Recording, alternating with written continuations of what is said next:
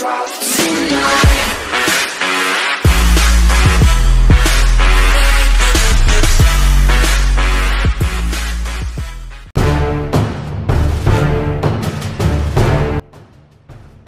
Okay, we've been banging on about the strangeness of the BMW X6, a fastbacked, hatch-havin four-door coupe version of the X5 sports activity vehicle since it arrived as a 2008 model.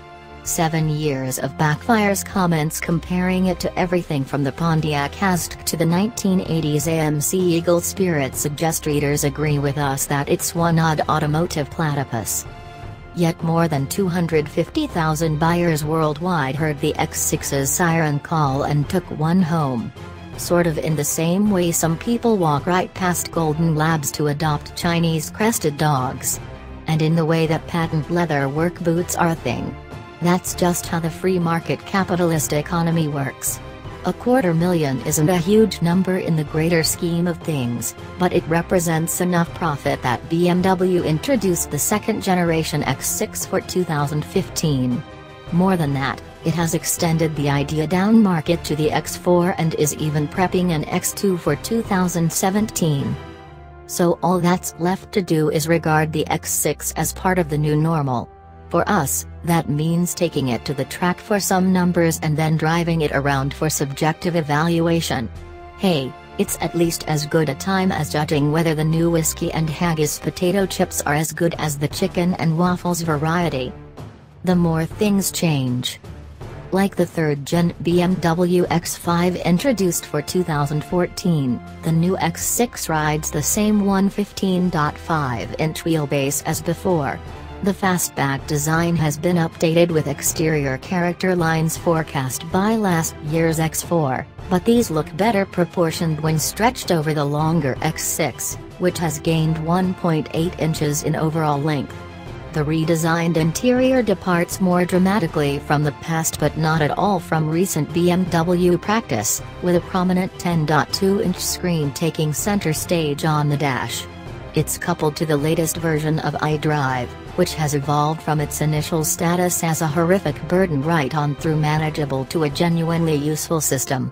This example was graced with a $1,950 cognac interior design package that blended brownish red accents, black leather, and fine-line striped wood trim into a plush cabin ambience. It was a little more old school than some of our drivers might prefer, but as with most BMWs, there are many other choices, such as metal rather than wood trim. Remember when the cabin of a BMW was always a black hole with big daylight openings? That's the old normal. Reinvention for its own sake is not always fruitful, though. We still aren't big fans of BMW's latest thinking on the electronic automatic shift lever, with its side release button and complex array of choices that never seem to come naturally, but at least the X6 comes with pedals to manage manual gear selection. The rear seat now has a seatbelt for a center occupant where the previous model was strictly a four-seater.